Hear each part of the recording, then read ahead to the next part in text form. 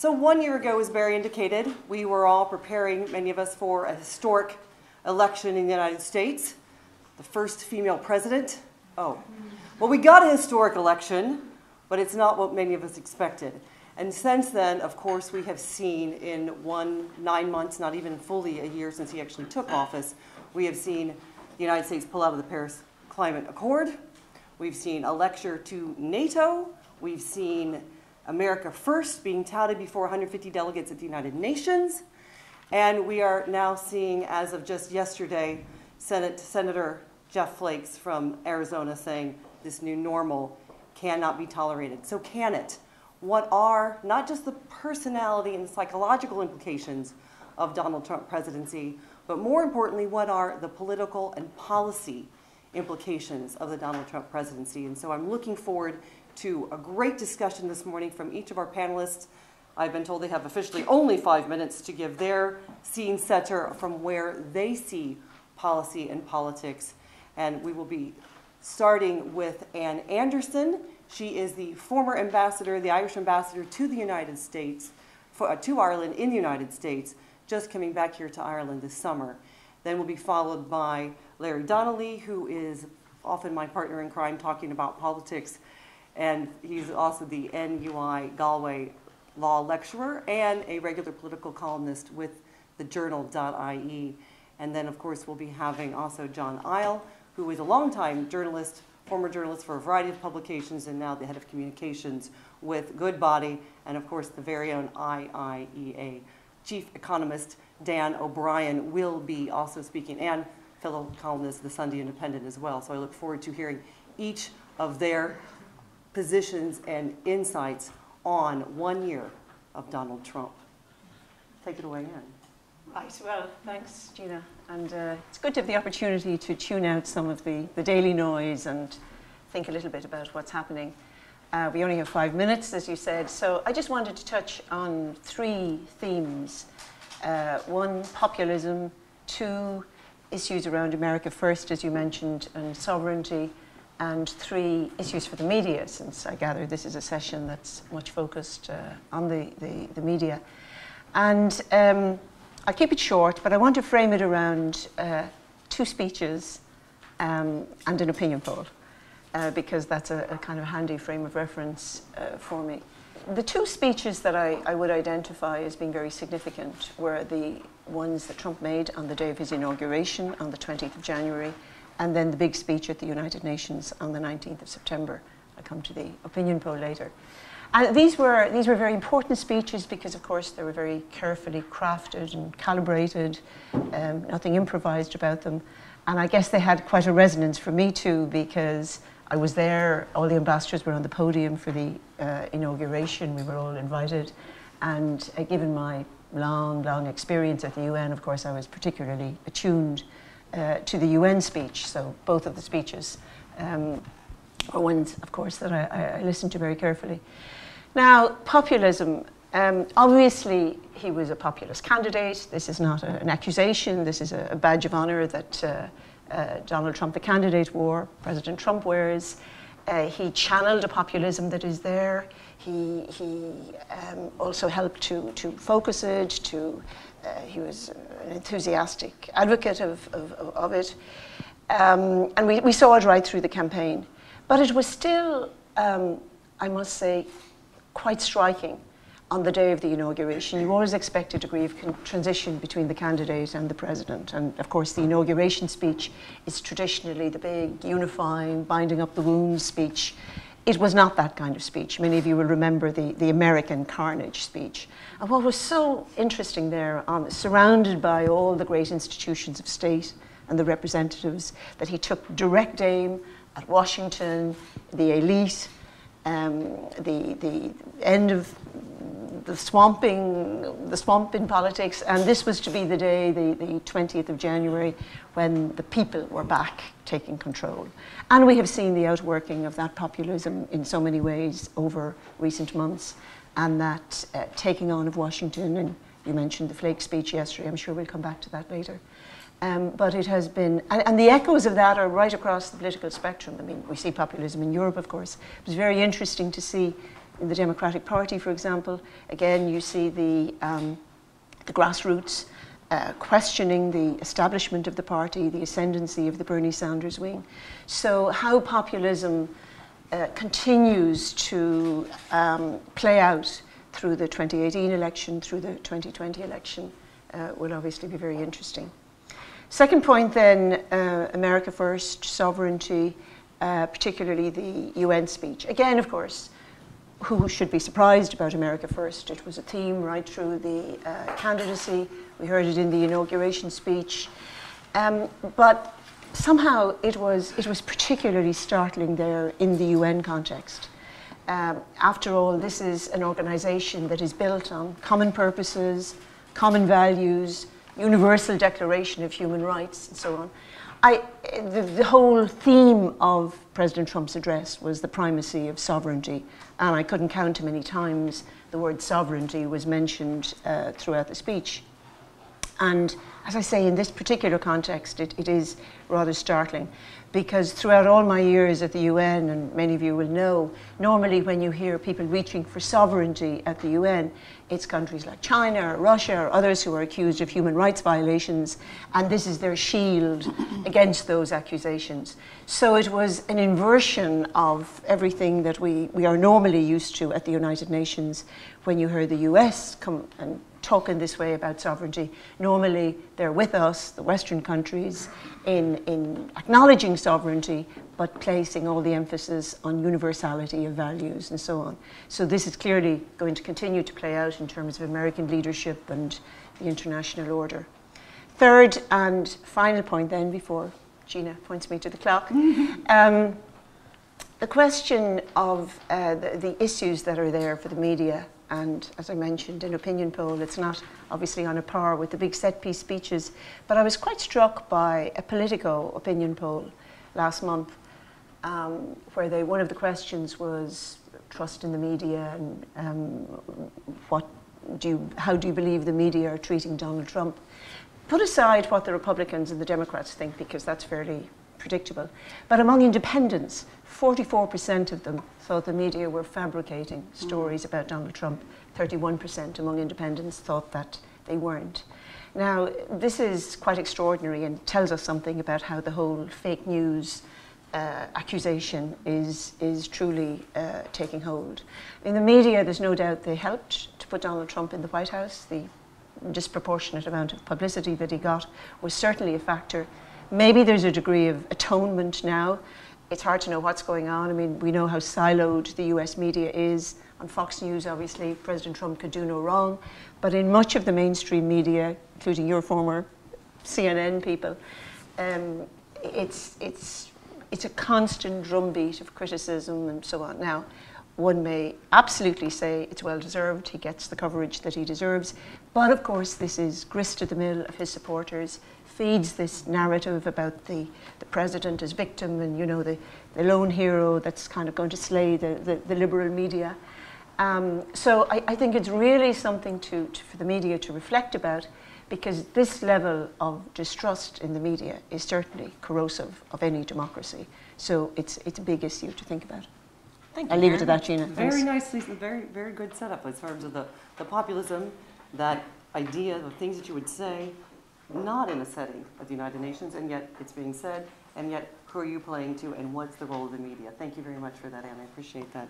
Let's now turn to Larry Donnelly, as I said, political commentator extraordinaire, as well as a columnist for the journal.ie and the law lecturer at NUI Galway. Larry. Thanks, Gina. I think anybody who would have read my columns before the election last year might dispute your characterization of me as extraordinaire, given how boldly I predicted Hillary Clinton was going to win. And I suppose what I'm going to talk to you about is what think tanks are going to have to get through in order to get through, if you get what I'm saying. And there's 3 points that I'd like to make. The first is Trump the candidate versus Trump the president.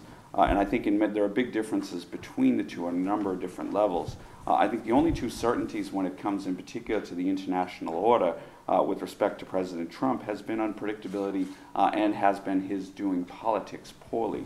And I think politically he's done things poorly here. His administration has done things poorly, both substantively and from a communications point of view, which is a huge element of politics in this in 2017.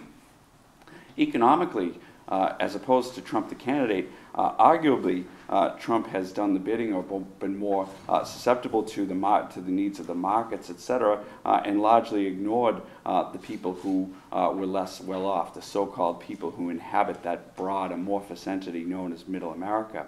And internationally, despite the America First rhetoric, despite the fact that he was going to pull back and not going to engage in any more unnecessary wars, he's arguably been something of a bully on the international stage, and if not yet an interventionist, certainly a would-be interventionist.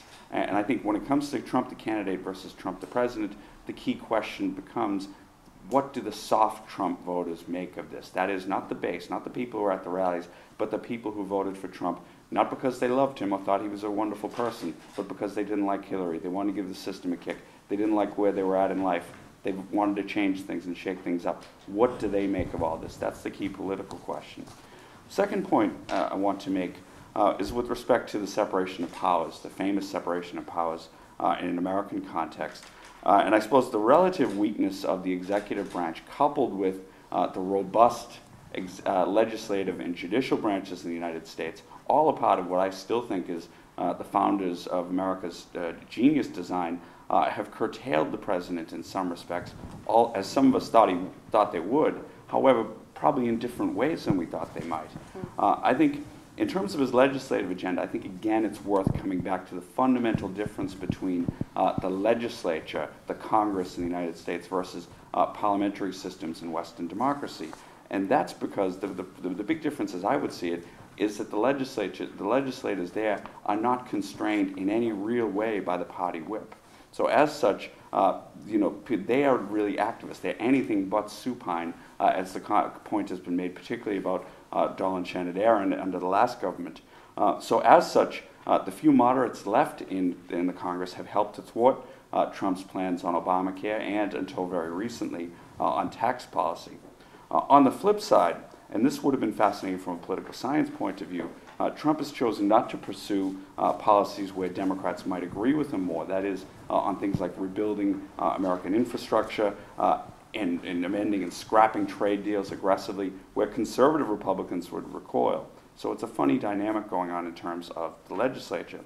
As for the judiciary, we all know that a lot of federal judges have struck down the so-called Muslim ban.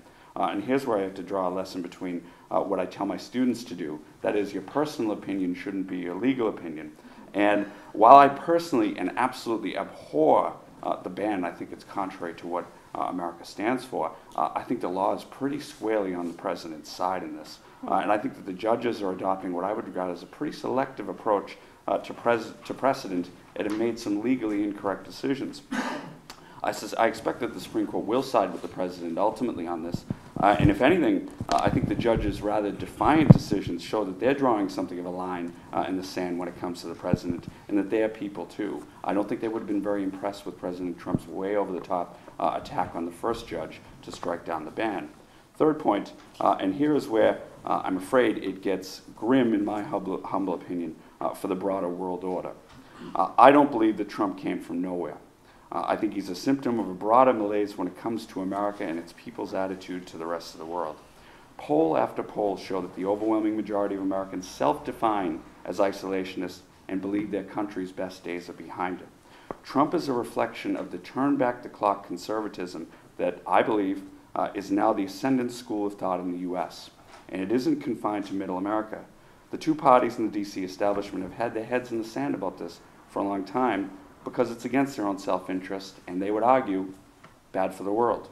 At any rate, if Trump doesn't give this very large sway to the electorate what they want, and there's no doubt in my mind that they brought him to the White House, I don't think any other Republican would have defeated Hillary Clinton, then they'll look for another messenger who will, I think, do what they want.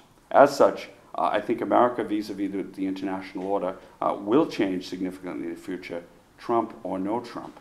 Perhaps the only hope for the status quo and for the foreign policy establishment and the D.C. establishment more broadly is that Trump implodes and fails so badly with extreme consequences that enough Americans change their mind on this fundamental issue. And that, in my view, is one of the major reasons why they're out to get him so badly. Again, that's my humble opinion. Thank you. Thank you, Larry Donnelly, for your humble opinion and that bleak picture of isolationism over globalism. Thank you very much. But it does strike a chord with what Anne was just talking about in terms of populism and someone rising to the front and being that personification of these sentiments. And it's very interesting. Thank you very much, Larry. Let's now turn to John Ihle, ladies and gentlemen. John. I'd like to start by thanking Larry for that helpful formulation of separating a legal opinion from a personal opinion. Because what I'm going to do is pick up where both Anne and Larry left off in talking a little bit about radical politics that we've seen emerge in the United States, and how these politics almost don't matter at all to the US economy and to how markets are performing now. So, notwithstanding my personal opinion about what's happening in Washington, the state of the US economy actually looks quite healthy. In fact, the global economy as a whole is strong, it's growing, and it looks as if the crisis years, or the years in which we've had to apply crisis thinking, are behind us. So not only is the US GDP growing at, I think the last number was 2.2% on an annualized basis, but you see Chinese economic indicators are coming in ahead of expectations. Eurozone is growing again. Obviously some problems in the UK, but emerging markets also are performing strongly. So this sort of economic backdrop helps the United States and provides, I think, a significant contrast to what's happening politically, what exercises people in the media, and exercises them, I think, on an emotional level about what's happening in the White House and in Washington more broadly. So just I wanted to sort of take everybody through a little bit what is happening in the US economy in terms of the economic indicator, the market cycle, maybe a little bit how this is reflected in the policy of the Federal Reserve, and then I'll get to the almost part about where politics actually might matter. So first thing to say, again, GDP, as I said, in the US is growing quite strongly at 2.2%, which on a relative basis compared to where we were coming from 8 years ago is to be welcomed. The employment trends are very good. There was a small drop-off due to the hurricane impact in Texas and Florida last month, but the overall trend in employment, job creation, is very, very strong. Unemployment in the United States is down below 5%. This will start showing up presumably in wage growth and overall increase in living standards. Business sentiment is likewise robust. The manufacturing and services PMIs are both on growth trends and at very high levels, and showing no sign of the United States moving into recessionary territory or even a general slowdown. And then finally, the consumer is coming back into focus in the United States. The consumer is, of course, the driver of the economy there. Consumer debt is low, and consumer behavior indicates that the economy still has some way to go on this growth trajectory. So the markets, as we see, the stock markets in the United States are at all-time highs, in fact, reaching all-time highs on a regular basis. I believe this year alone, we've had 50 or 60 days where we've ended at an all-time high level. Some people believe that there is a correction lurking behind these all-time highs. Our view at Goodbody, which is one I'm plagiarizing from our Chief Investment Officer, Bernard Swords, is that we may have as much as 2 years left in this market cycle. And he bases this view on the strength of the US economic indicators, the strength of the global economy generally, accommodative central bank policy, and then finally the strength of earnings of the corporations, which is really what drives the market. So we have strong earnings coming through from the corporate sector, as well as earnings upgrades, which is something we haven't seen regularly through the recovery. So supporting all of this underneath it is a Federal Reserve that is being very cautious in terms of its rate hike policy, trying not to make the mistake of, say, killing the growth, killing the recovery before it's properly got going. And even though the Fed has started its hiking cycle again, and I believe we're expecting another rate hike this year and maybe 2 or 3 next year, the ECB is very far away from increasing interest rates. The Bank of Japan still remains very accommodative, and even though quantitative easing is going to be withdrawn, it's just going to be at a smaller level. So we'll have central bank support for this global growth for some time to come. And then finally, the last bit is the tax cuts. This is very much in the news now. The so-called tax reform agenda in Washington looks less like tax reform than maybe tax cut at any cost. That may be jeopardized now. The news overnight, I think, was that Bob Corker and Jeff Flake in the Senate have turned on the president now, which maybe complicates things in terms of passing new tax legislation. But we in Goodbody don't really see the tax cuts as essential to the continued growth of the economy or the performance of the markets. We see it as a possible upside surprise, really. So the economy and the markets are likely to just continue moving in a positive direction. Now, to get to my caveat, which is about whether politics matter or not. On a day-to-day basis, they don't seem to, apart from micro-volatility.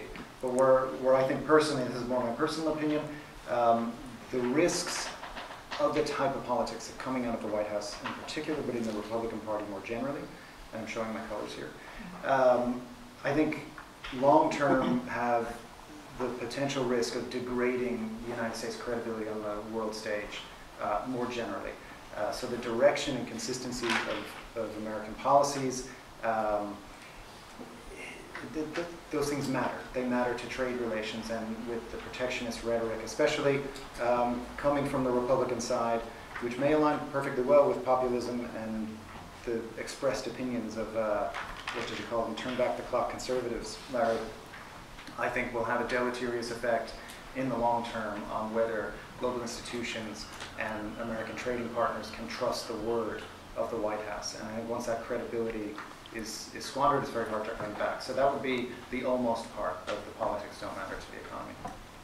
Thank you very much, John. And that was actually, you touched on what my first question would have been on that one, is what is that long-term impact? Because they talk about economies that are built with the trajectory of former administration, and then what happens when you change things over time, what it means. So I look forward to digging into more of that. And so we go from economy to the chief economist for the IIEA. Look forward to having you, Dan O'Brien, bring it on home for us. Dan. Thanks, Gina.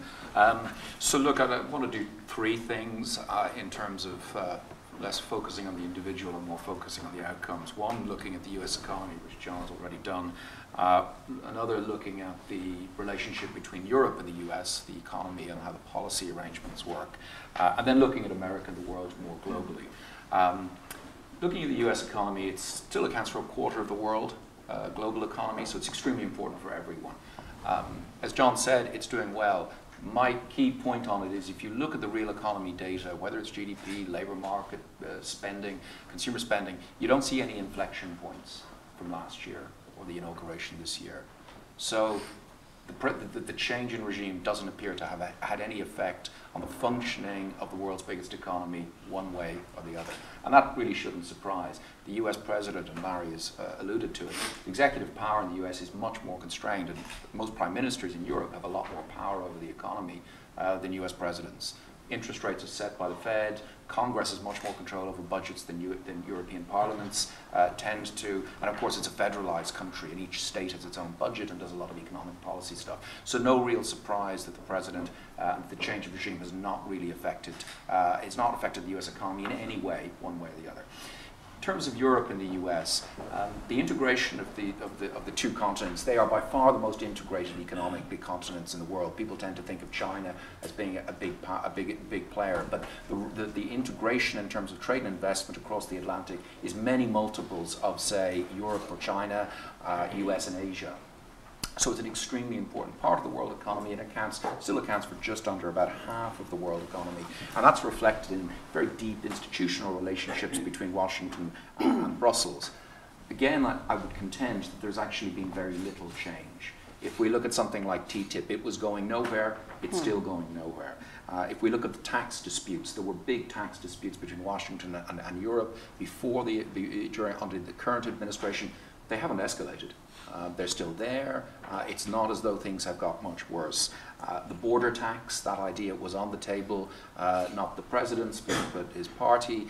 That would have triggered a trade war with Europe that was taken off the table. So the relationship with Europe, and this was for a president who was pro-Brexit, hostile to the EU, and questioning of NATO, all of those things have pretty much gone, and the relationship across the Atlantic is remarkably similar, and there's been much more continuity than many people would have expected. And just one, again, looking at data, huge volume of stuff shipped back and forth across the Atlantic. You run those numbers over the past 2 years, again, no inflection point around the election or the inauguration. Trade across the Atlantic, billions every week, hasn't really changed. It's continued. There's no up or down, no real change. Finally, more change on the global picture, although one of the promises in the election was that China would be labeled a currency manipulator on day one. That didn't happen, and that would have triggered a trade war with China. But there have been more changes, certainly around pulling out of TPP, the long and difficult arrangement around Asia to create a free trade area. The US has pulled out of that, and also the renegotiation of NAFTA, the trade agreement between Mexico and Canada. A lot of similarities with Brexit there in terms of trying to unscramble that egg, and that's ongoing, and certainly a sign of retrenchment and less involvement in the world. Reflected also, it's been mentioned, the Paris Accords and the Iran deal, pulling back from things, and these are manifestations of that. The big point, to my mind, is the WTO. It's the multilateral organization par excellence in the world. When countries get into disputes over the way the trade system works, people go to its court. It's very much like it's to world trade what the European Court of Justice is to the European Union.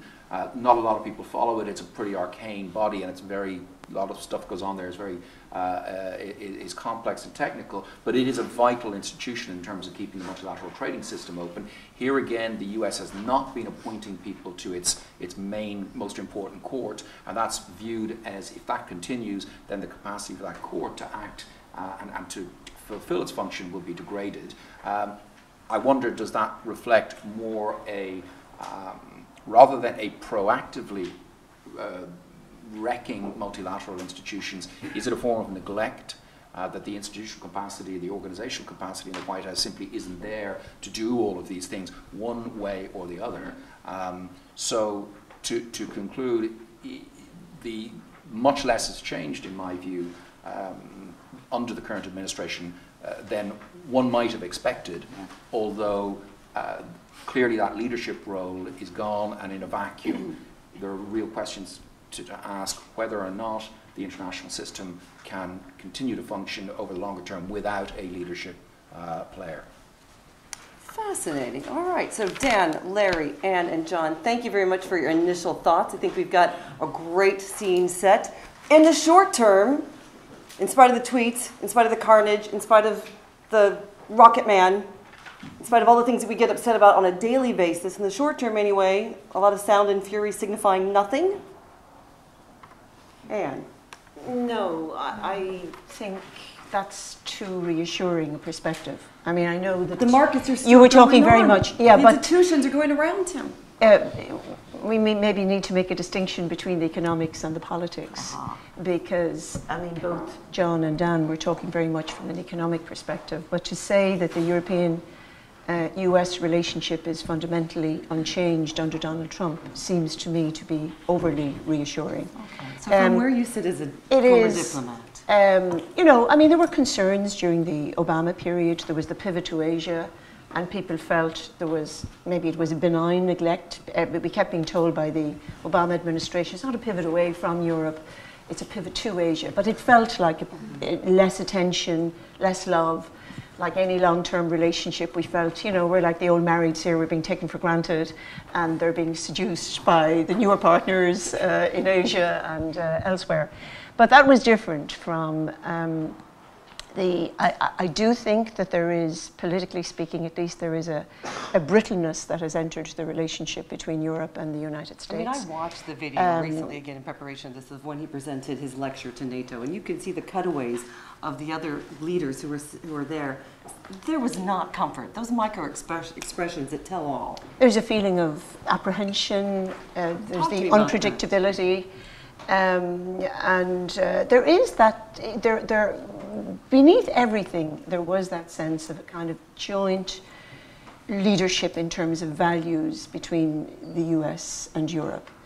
And as I say, I spoke about the kind of shock of that speech of the United Nations. And you know, the shock of of course, it wasn't unexpected that he walked away from the climate change agreement, but in so many areas there is the feeling that we together, we were the kind of authors of so much of the international order, we were the guarantors. I mean, when you hear something like, for example, the Commission of Human Rights in the United Nations, I mean, I remember when we were up for membership of the Commission and we were competing against the United States, and Susan Rice, the American ambassador, got up to make this ringing speech to the rest of the UN membership about how the US is necessary in these major international institutions. It's a sign of the seriousness of purpose. Without the US voice, these institutions would be so much diminished. And people nodded and they voted for the United States. And now we have, well, will we or will we not stay in the UN Human Rights Commission? And the idea that they would just easily turn their back and walk away from these institutions that have been built up over decades, that yes, they have problems, they have challenges, but we can only face those issues together with the United Nations. So for Europe to lose that partner in setting a tone and trying to establish a leadership in the international order, to me it's something very serious, and it is creating concerns. That's the concern, and if I can push you just a little bit, since you're no longer officially the ambassador, although I know you have diplomatic elements that you need to keep in check potentially. That's the concern. What would you suggest is the response? Well, I mean, for so long, Europe has been having this debate about whether Europe didn't need to step up more to the plate. Okay. I mean, of course, part of the response is to work not just with the president, but with members of the administration, although, you know, a somewhat disempowered Secretary of State is not necessarily the ideal partner to be working with.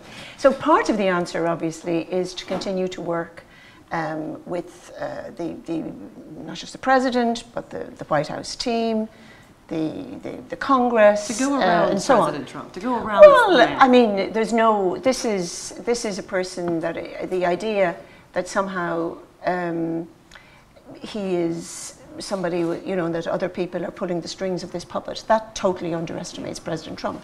He is undoubtedly putting a very, very clear personal imprint on this administration. So the idea that you can just circumvent him is not real. It makes no sense for anybody to operate on that hypothesis. But nevertheless, a president is surrounded, and you work with the president and with the executive and Congress and so on. But also, you maybe, you know, this, if Europe can get its act together, maybe this is the moment that should be empowering for Europe. I remember years ago when I was ambassador to the EU, and Chris Patton was the Commissioner for External Relations, and I remember him, just a phrase stuck in my mind when he was around the table with the council members one stage. He said, "Oh, he's so fed up. It's always this way internationally. America gets to do the cooking and Europe gets to do the washing up." In other words, the sense that, you know, we were always out there with the humanitarian aid and so on, but when it came to the real stuff on the Middle East and so on, it was America was really shaping the outcomes. So, I mean, for so long, Europe has been feeling, listen, we need to get into the kitchen and, you know, be at least the co-chef. So now, I mean, maybe part of the answer is, part of it is, you know, our indispensable partner, the United States, seeing how best we can work and influence. But maybe part of the answer also is thinking how, if there is something of a vacuum being created, well, who would we rather fill that vacuum? Do we want Russia? Do we want China? Or do we want the European imprint to be more clearly there? Okay, thank you. And I'm going to continue with politics, and we'll turn over to Larry now, talking about the idea that, well, you're an American, obviously, but you've also been living here in Europe. What is that suggestion that you would say in terms of policy that Europe can do? I know there's a lot of focus in the next discussions on Brexit, but how can Europe come together in the light of this? Or is this an opportunity, or is it not? Well, I think one way or the other, I think Europe is going to have to come forward more dramatically. I mean, for the reasons that I outlined at the beginning. I mean, in the sense that Trump, I believe, is merely a reflection, in some ways, scary as this might sound, but he's a reflection of a viewpoint that's very much taken hold in the United States. And if you want to look at what Trump's animating impulse always has been, is that the U.S. is getting a raw deal on the global stage. And an awful lot of Americans agree with that point of view. So that's why I think the recalibration of America vis-a-vis the world is going to happen one way or another. So yes, I think that there is a way for Europe. Europe is going to have to stand up, and there is going to have to be a cohesive approach to all this. What the exact nature of that approach is, I'm not so sure. But what I would urge, and people immediately assume that America taking more of a back step in terms of its place in the world, immediately assume that that's necessarily a bad thing. I don't say that it necessarily is a bad thing. I think we only have to look at decades of ill-begotten wars and conflict in the Middle East to see why that's a reality. So I think that there is a place for the European Union. I think there is an emphasis on the shared European values that are so strong and still permeate the Union despite disagreements across it. I think that there is an opportunity to promote those and push those, if not as an antidote to the United States, but just as a different approach and an alternative to some of what the United States has pursued in terms of its foreign policy in recent years. All right, Larry. So Dan, then the U.S. is getting a bad deal. We're getting a bad shake out of all of these multilateral agreements economically. Is that valid? And if so, what should the U.S. be doing and what should Europe be doing in response of that? Take Donald out of it and just, is he echoing what's true? Well, I think just moving away from the economics and looking at the NATO piece, for example, you know, most of the members of NATO for many years have committed to spending 2% of their GDP on defence, and very few of them have. And it's been a long-time gripe of both this president, before he was president. He's singled out 23 out of 25 aren't paying their fair share. Absolutely, and you know, other presidents have constantly, I've been following European affairs for 20 years, and this has been an issue for all of that time. The Americans feel, here we are spending huge amounts of money defending you, you're one of the richest parts of the world, and you're not paying your share. And that is a perfectly valid criticism the Americans make of how Europe has done things. So adding pressure to Europeans to come up and pay for their own defence seems to me to be a perfectly reasonable position to put forward. And maybe this president, now that Europeans are, as Anne has said, this is a more unpredictable president, they maybe see that they will have to stump up. They can't depend on the US as much as they did in the past anymore. And if that happens, it may be no bad thing. Interesting. So keeping along the lines really quickly on politics as it relates to the policy then, and it looks like his rhetoric is strong, his rhetoric is divisive, his rhetoric is startling to the diplomatic words that we're all supposed to use, but it doesn't seem to make a blip on the economy. It's not really, it's pissing us all off and we're talking about it on radio and we're writing about it and all of that, but maybe is it going to have an effect?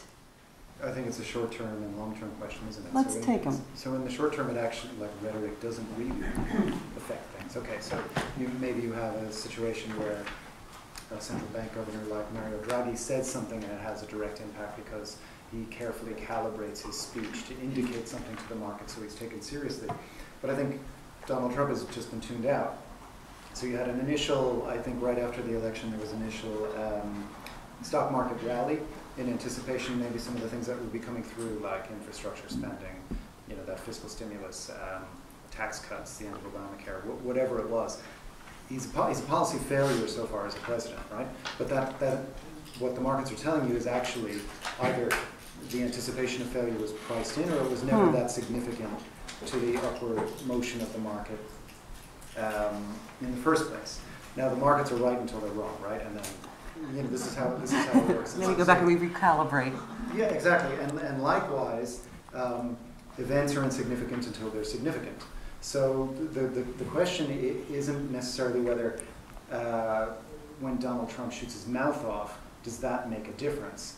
What matters is what events will make a difference, right? So how much trouble can he actually get us into, or how much trouble will he actually get us into, if we're going to look at the negative side, right?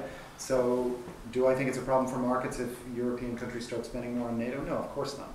That may or may not be an outcome of Trump's isolationism. But say looking at the Korean Peninsula, nobody wants that to get volatile, right?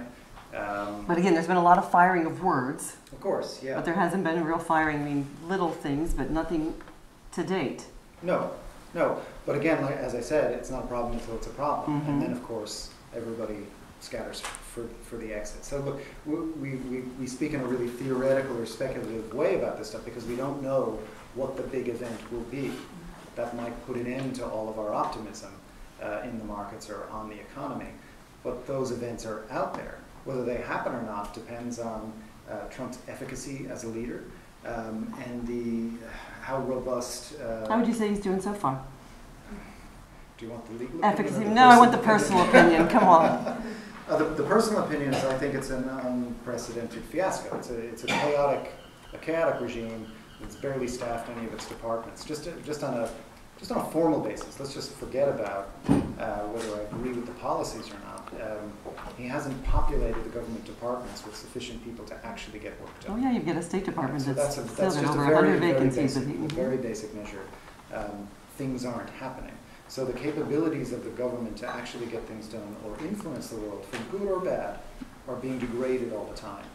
So just the maintenance level of managing an effective government is not there. And anyone who's worked in a large-scale organization knows you have to fill certain positions. You have to have a head of HR. You have to have a chief operating officer. All of these things, and that isn't happening. But the other thing is, he seized on this this kind of populist feeling in America, and he's stoked it. And this, I grew up in the United States. I've lived over here half of my life. What always fascinates me about going back is the caricatured image many Americans have of what the rest of the world is actually like. Yeah. Especially Americans who've gone nowhere else except the United States. And so there's a whole politics that's been developed behind a veil of ignorance. To appeal to that. Exactly. And so what you'd hope from a president is a bit of leadership and saying, hang on, I've been out in the world, I've spoken to other people in the world, with representatives of the people of the rest of the world, and here's what's actually happening out there. Instead, Trump takes as his lodestar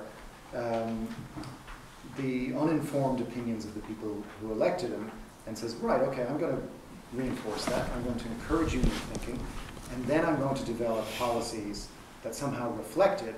When those policies get out into the real world, they won't work the way everybody expects. Right. My oversimplistic message that I'm using to sell to my base isn't going to sell in reality. And let's take that nugget. Thank you very much, John. To Anne, when you talk about, it's not just populism that's happening in the United States or isolationism that's happening in the United States. Look at Austria. Look at the other countries that are starting to pull in. I mean, Angela Merkel didn't get what she expected, and the rise of other parties that are looking inward. We talk about what to do with populism and what's the message that resonates, that can appeal but can also have real applications. Is there a balance there? It's a number of factors, obviously, and anybody who's read J.D. Vance and the Hillbilly Elegy and so on will have a good sense of what's happening in America. But the larger picture is the disappointment with globalization and the fact that the liberal model and the globalization, it is working to the benefit of some, but not to the benefit, this is the perception certainly, the benefit of everybody. And the growing inequality in so many of the economies is certainly feeding this feeling of total disillusionment. And if you look at, I mean, instead of turning the accusation on the rest of the world and accusing the rest of the world of freeloading on America, which is the consistent theme, I mean, it's much more relevant, I think, to look inwards as to what's happening in the United States. And yes, there is the growth, there is unemployment less than 5%, but the fruits of the prosperity are being so unevenly shared, and the inequality is growing more and more by the day. And most commentators believe that if this mooted tax legislation gets through, that it will add to that inequality. It will improve things for the corporations. They still want to get rid of estate tax. I mean, as Gary Cohen said, or is supposedly said, only morons pay estate tax in the United States because you don't Again, get paid with this word moron. over more than, you know, you can leave $5.5 million as an individual to your successors before you get to pay estate tax. Yes. If you take that away, of course it's going to feed the inequality. But in the United States, it's the feeling of the swathes of the country, the deindustrialization, they have been left behind. But it's a failure, of course. I mean, you can't Canute-like turn back the tide of globalization. That is the 21st century. But the fact that America has not invested in its education to equip people to do something else, the fact it hasn't equipped in its infrastructure, certainly in some of these forgotten states, the fact that the inequality gap is getting wider by the day, all of that is feeding into globalization. So this easy scapegoating, it's the rest of the world, Right. freeloading on us, that has resulted in this situation, that is sheer irresponsibility. Sheer irresponsibility, Larry Donnelly. Globalization, business-wise, I think the economists would argue, we're intrinsically connected. So why are we still resisting that? Or why are many in the United States still resisting that from how they feel, I guess, in their pocketbooks? But what is their message, or is it education? What's the solution around that? Or do you even see there's a need for one? I think you answered the question when you asked it. I think that people, the purported benefits of globalization, the much touted benefits of globalization, broad swathes of America are not feeling that. They're just not feeling it in their pocketbooks. They're not feeling the benefits of it. And it's because the good jobs that used to be there are no longer there. And, you know, I'll probably get killed by economists on my right and left here, but, you know, one of the things... It'll make for great press. One of the things about the United States is, you know, that it didn't have to. It could have still been an act of free trade, or it didn't have to enter agreements. For instance, the North American Free Trade Agreement, that while jobs were moving, okay, there's no question about that, NAFTA effectively accelerated the rate of that job, the rate of these declines, the factors of jobs moving south, et cetera. And whether that's, and economists can debate the speed of that detraction, et cetera, but the perception is that it did, and that's the political perception that Trump has fed on. And the other thing that I think is alive in the United States, and this is a coastal issue as well as a middle America so-called issue. If you look at the rising costs of living in the United States, particularly in the Northeast and on the West Coast, which is driven by a tiny percentage of the population, it is now the case that people on an income that in this country would be very, very significant are no longer well off, are no longer comfortable. They're hurting, they're struggling as well. So when I was talking earlier about the people who've been left behind, there is this portrait of the steel worker in Pennsylvania or the coal miner in Ohio, whatever it might be. It's actually broader than that. And I think that Trump's success is indicative of the fact that it's broader than that. So the trouble, I think the difficulty is not just confined to people who work with their hands for a living, live paycheck to paycheck. It's even bigger than that. Gina, could I just come in? Please, I was going to go to you next, You so know, jump right on in, John. One of those things, America is a remarkably closed economy. People talk about globalization destroying jobs in the Midwest. America is the most closed economy of the big, rich economies. So Why is that? Well, because it's just so big. It tends to be the Because bigger an we're economy just you are, selling with, the they're less... just selling with themselves. Exactly. So the smaller an economy, the more open you tend to be, Right. because you can't make cars and all that Right, sort of you've stuff. got to live on But the United exports. States is a very closed economy. The reason things have not gone well in some But parts of doesn't the it United also States... work that we have problems in the United States with our manufacturing focus, whereas the education point from Ann Anderson, if we could get people excited about IT skills or training or thinking about skilling the future and not turning that clock But back. that's the point I would make, that it's domestic policy failures to adapt to the inevitable change that goes on in all economies. You know, if you look, there's the idea that, you know, jobs are disappearing everywhere. If you look at every developed country in the world, more people are working now than ever before. And Not there's even a big, that, but and the there's a big share. jobs gap in need for IT skills. Well, there is, absolutely. But the US is one of the only countries in the rich world where the share of the adult population working has fallen. Greece is the other one. Okay. Everywhere else, actually more adults are working than ever before.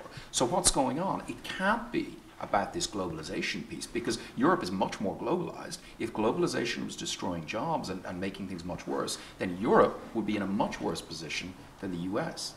But in many ways it's the US. So, you know, my point would be it's domestic policy failures at state and federal level in the US that have not addressed how to deal with economic change for people, rather than globalization causing all of this. Okay, and then so John, how does that dialogue need to be changed? I mean, I think that conversation has to happen on a deep cultural level, but I'm not sure the United States political discourse is equipped to have it. So, because it doesn't serve the purpose of the two political party system to get elected, or what's the reason? There, right? So when I was listening to Dan talk there, I just started thinking, like, the United States is having a crisis of masculinity, I think. So he's talking about...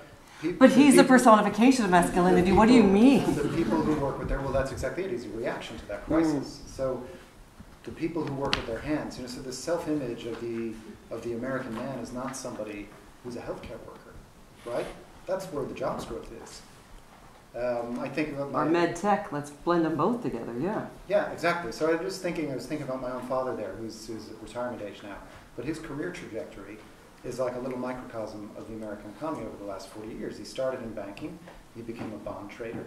He was flushed out of Wall Street in 1990 during that recession, and then retrained and became a fiber optic technician for 20 years. Stopped that and became a geriatric nurse for the end of his career. So just watch that go. Retraining. Right? But the rest of America's not doing that. Right? So that's one guy. But the American man hasn't done that. So to do the J.D. Vance caricature, the American man has gone from, he lost his job in 1990, maybe retrained once, and now he's on OxyContin, right? So addressing that is like, how do you reconfigure an entire national self-image? How do you remodel your self-efficacy so that you turn from someone, we made trucks, we made airplanes. I mean, the United States still does this, but it's not. Well, and the way we make trucks is not the way we made trucks in the 1960s, 70s, right? Trump touches it like he has a sixth sense for understanding this stuff. So getting rid of environmental regulations is a way of saying, like, we're going to be men again driving our cars. I do think it's gender. It's hard to get, to head in this direction. But I think the conversation is a cultural one, and when people try to have it, and it was personified in the presidential race, wasn't it? You look at the gender divide in terms of who voted for whom, and how Hillary Clinton was portrayed by the Republicans as well. It became a highly gendered election, and not that Hillary Clinton is exactly a really far left-wing feminist. I think she's a completely middle-of-the-road Democrat, actually, and quite hawkish in all the ways that you'd expect a man to be. But sorry, I've gone down a bit of a rabbit hole here. But I guess my ultimate point but the tangent of how this personified and what's at the crux of the populist and the turn back the clock conservatives that's impacting or not impacting the economy, that is also impacting the way our allies are European, especially since we're here in Europe. Allies are feeling that credibility deterioration, that lack of trust, that who do we turn to when we want a negotiation. It does seem all very tied together. It does indeed, yeah. And I have a bit of optimism about this, which is that demographics will ultimately overtake this impulse. The question is, what will be left by the time that happens? So I think, you look at the crisis of the white male in the United States, and then you look at minority. You look at minority demographics, and you see that, okay, electorally speaking, the numbers, and I know the Democratic Party has been saying this for decades, but eventually the numbers work out. Maybe Larry has something else to say. He's tugged my sleeve. Well, I know I've been the prophet of doom and gloom all day. Let's move that optimism theme. Let me continue on in that vein. That had been the equation. Oh, okay, no. John's equation had been the equation that fueled optimism, relentless optimism, in the Democratic Party for some time. However, it has to be taken on board what happened in 2016, when arguably the most anti-immigrant, anti-Latino presidential candidate, at least in living memory, ran for the presidency of the United States. Okay. He received almost 30% of the Latino vote. And before people start saying that was all Cubans, Cubans are a tiny, tiny percentage of that overall Latino vote. And the reality is, there's been some, I was saying to Dan before, there's been some great political science coming out of the United States since this election. It's one good consequence of it. And there's been a lot of theorizing, and one of the theories that has gained some currency is that, what if it is the case that the Hispanic American community is actually much more like the Irish American community than the African American community? If that's the case, then the Democratic Party's whole calculus and their whole formula for success needs to be majorly and seriously rethunk.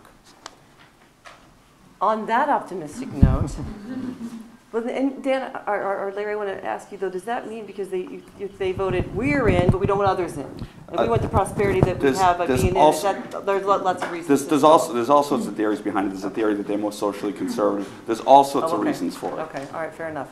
I want to give you guys a chance though, because there's a lot of great topics going on here, a lot of great themes about the globalism, about what the allies can or can't do, what the economy that is happening or isn't being affected in the short term, what's going to happen potentially in the long term, what's the situation for the internal domestic policies that need to be changed. And I'd love to hear if any of you have a question raising from where you're sitting right now that you'd like to ask any of our panelists. And I think we have roving mics. Yes, we do. Look, there's a roving mic right behind us. Anyone? Yes, sir. Francis Jacobs is my name. Hi, Thanks very much for a really interesting discussion. Just a couple of questions. One, there's always been, I think in American history, there's always been a populist and nativist strand. I mean, there was the Know Nothing Party, great name in the 19th century. There was huge isolationism in the 1920s. So how different is this? Is it just Trump's personality? Larry was saying that Trump didn't come out of nothing. Is this trend deeper in his view than it has been in the past? And my second question is, obviously parallel to Trump, over the last 30 years, there seems to have been more and more polarization within the United States. The Democratic states, I mean, I remember I lived in the States when I was a kid, and California was more a Republican state. Now it's a one-party state. The East and West Coast, maybe Chicago and Illinois, Democrat, but it just seems more and more polarized. And I'd like to know what your thinking is on where that's going to lead, and why some of the people who seem to have been the biggest victims of globalization seem to be trending more and more Republican. I mean, I'm thinking of West Virginia again, classic Democratic state. Now it's one of the strongest Republican states in the nation. Okay, thank you, Francis. 3 parts, if I can remember. We've got, is it a blip every 20 years? Is it also something that's happening that from a populist, that's dividing stronger than ever? And is it something that you're going to see continuing to trend, flipping over to Republicans? We've got the Latinos that are Republicans now. We've got the out-of-work coal miners in West Virginia that are Republicans. Are there any Democrats left, Larry Donnelly? I'll try to take those both quickly. I'm not a historian. All I can do is hope that on the first point that you're correct, that this is a blip rather than a long-term trend. At the moment, I'm a little bit pessimistic, as you can probably tell. But we can only hope that it is a blip. And that a whole series of factors will take over, including government policy, as Dan has alluded to, will ameliorate some of those issues. As for the second point in the polarization on the issues, I think there's no doubt that there has been 2 poles emerging. I would suggest to you that that's in large part a role of the money, the role that money plays in American politics. The moneyed special interests are on the poles. Okay, they're on the hard right and the hard left on both issues, and they help to drive things to a great extent.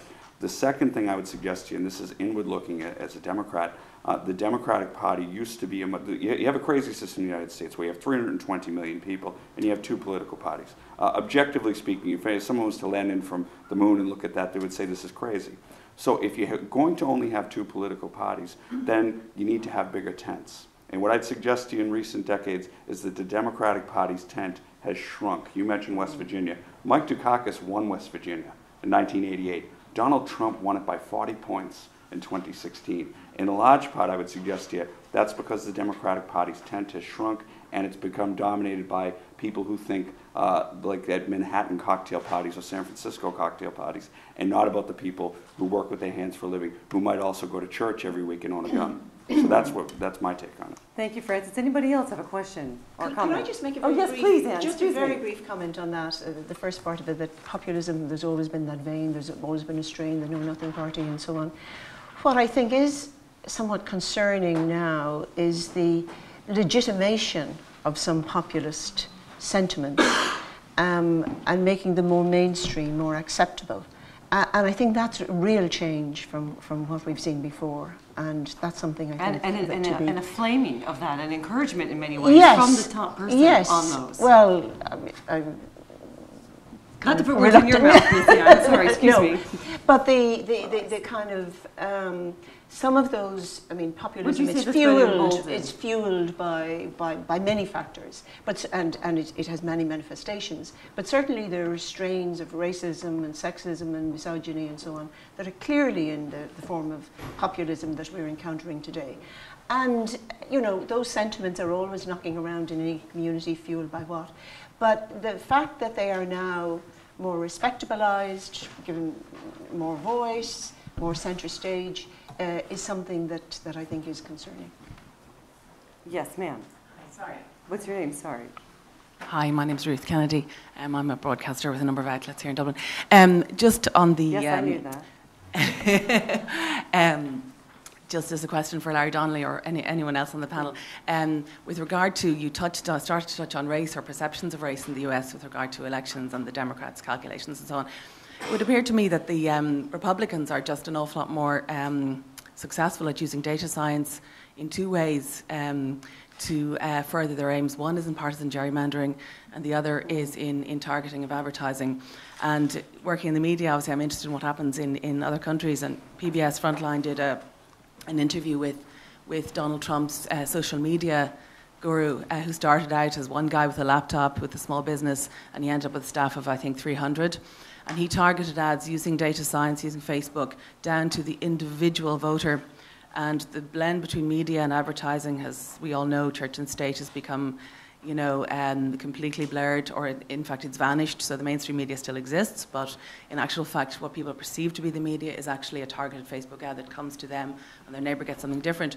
But to the partisan gerrymandering, the Republicans are using data science in an incredibly successful way. I think there's a case at the moment in Wisconsin where it relates to the division between the vote of the numbers of people who vote and the actual whole of seats is so huge. And gerrymandering, growing up in the 70s and 80s in Ireland, gerrymandering is at best considered to be a fraud and at worst considered to be an enormous injustice against a particular group of people. In the States, I believe it's not illegal. And there is a case, am I right? Just wondering, do you have anything to say to that with regard to race and partisan gerrymandering? So this talk about cocktail parties is one thing. In actual fact, underneath the surface, there is this incredibly laser-focused, targeted use of data science to do something that's legal, but in actual fact, I think in 2020 they're reviewing the issue that the party that's in power is allowed to actually crack and pack districts in order that they can maximise their vote to an astonishing degree. Okay, fascinating question. I'll take the gerrymandering. Yes. I'll just take it quick and let everyone else come in on it. In terms of gerrymandering, I think first of all, you're right. If there's one thing I could change about American politics, I suppose two things: money first, and then. Yes, but gerrymandering would definitely be one of them. The way that the congressional districts are constructed effectively, with the duplicity of both parties, Republicans more so, as you say, but are such that it pays people to move way to the right and way to the left based on the composition of their districts. So Barack Obama and others are starting to do work on this. And indeed, there is litigation, and there is definitely a racial component of it. From a strategic point of view, however, what I would say is I would continue to point to the ills of bringing people to the right and the left, because I don't believe that you will get the majority of Americans. And you have to move hearts and minds on this. I don't believe the race appeal will move the hearts and minds of the majority of Americans. I think it has to be a bigger, broader argument about the ills that have been done to the American system, because when it comes to those voting rights issues, a lot of white Americans, just speaking frankly, turn off when they hear things that it's wrong for somebody to be asked to produce identification when they're voting. Most white Americans, anyway, think that that's absolutely logical and natural and not an imposition whatsoever. So politically speaking, to make that move, I think it has to be a broader, bigger argument than simply a race-based one, even though on the merits I agree with you. There's a lot that could be discussed about that particular, about the data and the gerrymandering and the way that elections are run in the United States, and I would love to give more time to that. Unfortunately, we don't have, I can take one more question. I want to give everyone an opportunity to give a final thought. Yes, ma'am. My name is Anne Harris. Hi, Anne. Anderson referred to the legitimization of misogyny and racism that is sort of happening under the Trump regime. And John there referred to the crisis in masculinity in America. And of course, there's a crisis in masculinity everywhere, I think. But the fact is, both. I see some men's heads, not in as you said. These two things, I think, show the huge discrepancy between how Trump is viewed, as far as I can see, in America and how we view him here in Europe. We here tend to think, oh my God, isn't Trump awful? Whereas there is no indication, and especially not from that poll that you mentioned at the outset, Anne. And I just wondered, I wanted to ask you, in fact, who exactly was polled, the 44% who thought he is the victim of fake news all the time. Am I right? I believe those were the independents. Yeah, But Anne, go ahead if you want, if you wouldn't mind. Go ahead and jump in. Just let me finish the Oh, point more. because Excuse me. we're close. And also the whole idea of the masculinity in crisis. It's interesting that probably here in Europe we think of masculinity, that Trump is in fact morphing into Harvey Weinstein, and that there is he is massively represents the masculine in crisis. Whereas probably in America he is seen as somebody who's addressing masculinity in crisis, as you say, by his environmental policies and bringing back all the manufacturing and all those things. So there is, what I'm trying to say is, I think here we don't have a clue what Trump stands for in America, actually. And that we think that the next election is a foregone conclusion. If he lasts that long, he certainly won't be re-elected. But I think on the basis of that poll you quote, and the building up and how corrosive of democracy such ideas are, that in fact, this is by no means a given, and that's how we should be thinking now. And Anne, if you would, I'm going to frame that as our last point, and I'm going to start with Anne then, since you were directing it to her. But let's talk about that and have the panelists give their reaction. Is this a blip, as you see it, or is this a reflection of something more and the new normalcy? And if you would start us off with that. Well, I mean, the chances must be quite high that President Trump will be re-elected. I mean, there is always an advantage to an incumbent. I think in the last 50 years, only Carter and the elder Bush lost the race to be elected a second time. So there's a huge inbuilt advantage for the incumbent. On the other hand, there's no question the Trump base is very loyal, and he scores low in opinion polls, but he largely holds on to that 40% or so that brought him to the White House. And there is absolutely no sign, irrespective of anything the president says or does, there's no sign of the faith of that 40% being impacted in a very significant way. So the outcome of the next presidential election obviously is going to, but also I should say there's no sign of the president really making any serious attempt to enlarge his base. I mean, so much of what he says and does is obviously connecting to that base, resonating with the base, but not pushing his appeal outside the base. So the outcome of the next election very much depends on that base remaining solid, getting out to vote, and of course who the Democrats can put up, and if the kind of the people at the margins and the independents can be attracted to who the next Democratic candidate is going to be. But I mean, the questions of race and sex, they're everywhere, they're pervasive really. And I mean, if we look at other issues like that dominating the headlines in the States over the last few weeks when so much else important was going on, I mean, the question of the athletes taking a kneel and so on, many people saw that as racist because the quote-unquote sons of bitches that President Trump was referring to were almost all black. He would say it wasn't racist, it's just people who were, you know, refusing to respect the flag. But many people would see it as a coded kind of racism. There are many other issues that, you know, they're coded sexism, they're coded racism, but these issues resonate with people and they're very real and very significant. But as I say, the outcome and the direction, there is a big advantage to the incumbent, but, and so far President Trump shows every sign of keeping his base rock solid, pretty rock solid. And if that continues, it will be a very big challenge for the Democrats in 2020. Larry Donnelly, final thoughts from you on the solid base. Thank you, Anne. The soft support that you mentioned. I don't think it's a blip. I think it's something that's bigger than Trump, but I think that that's the case. I think that the re-election of Trump's re-election chances will depend in large part, obviously, on what happens the next few years, and also who the Democrats put against him to run. And the other thing is, I think we could have a long discussion about who Trump's base actually is, because I think we get a variety of perspectives about who they are. My one thought would be they are not conservative Republicans. They are different. They are much harder to classify, and arguably they are larger in number. As we continue from optimism to optimism. No, I'd be a bit pessimistic. I think the way we think in the Western world, I don't think this is just an American thing. I think the trend in the Western world is towards greater anger, alienation, polarization, intolerance of the other side's position. I think you see that in elections in Europe, as far as field as Australia, which incidentally has had 26 years of economic growth. So I don't think it's about economics necessarily.